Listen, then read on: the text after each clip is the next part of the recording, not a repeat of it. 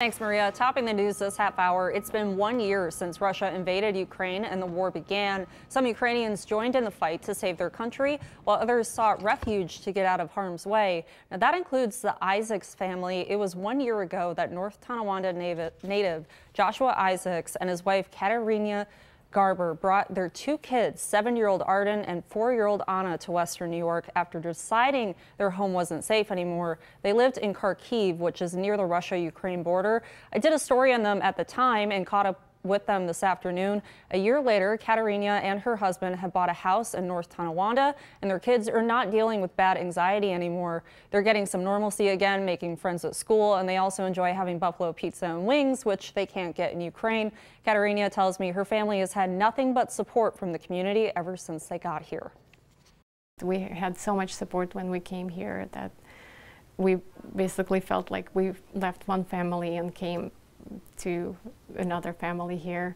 And that's not just the relatives of my husband, but also people we didn't know, who just, some of them came up to us in the street because they recognized us thanks to your program and wanted to help and asked how they could help, or just gave us a hug.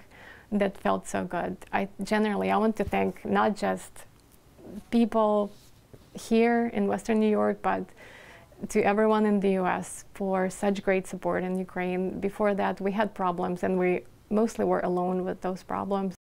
Kateryna checks in on her 81-year-old father frequently. He stayed behind because he didn't think he'd make the journey with all of his medical issues. He's now moved to a safer location, an apartment in Kharkiv. The family's 1-year-old border collie is also now staying with friends in Poland.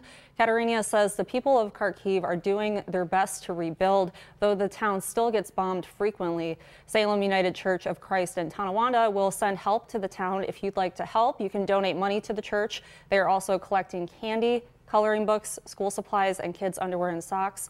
The one rule is it must all be colorful because it's going to kids. And there's plenty of other ways to help out Ukraine, Kate, so everybody should stay tuned for the town hall, and I'll tell you how else you can help. All right, more to come. Yeah, all the help they can get, I'm sure, but Right. It's nice to be able to catch up with them. Danielle, thank you.